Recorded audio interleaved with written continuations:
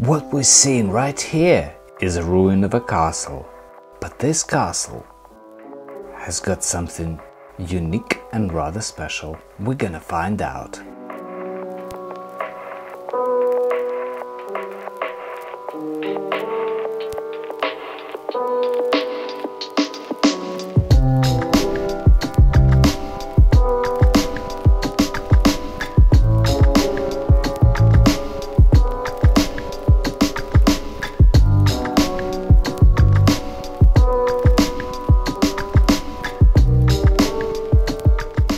The standing ruin we see now is the one of Farleigh Hungerford Castle. It was built in 1380 by Sir Thomas Hungerford. He was a very wealthy, self-made man, and his castle was a statement of his wealth. Walter, Thomas's son, almost doubled this castle in size. The castle was continued to be a residence up until the 17th century. Now this castle stands as a graceful and picturesque ruin surrounded by the rolling hills.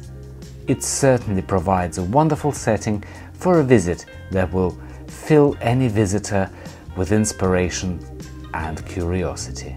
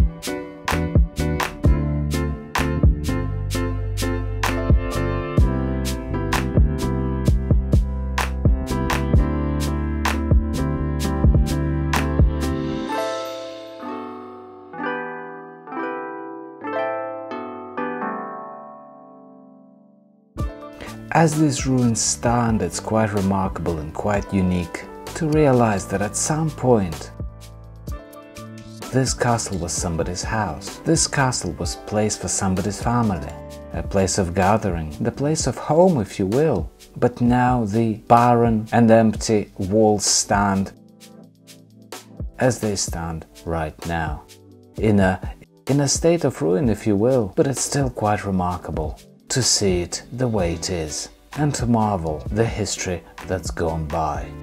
So until next week, next Thursday, 7 o'clock in the evening, Standard British Time, I really look forward to seeing you back on my channel with more interesting and wonderful pieces for you to see. So until next week, bye bye.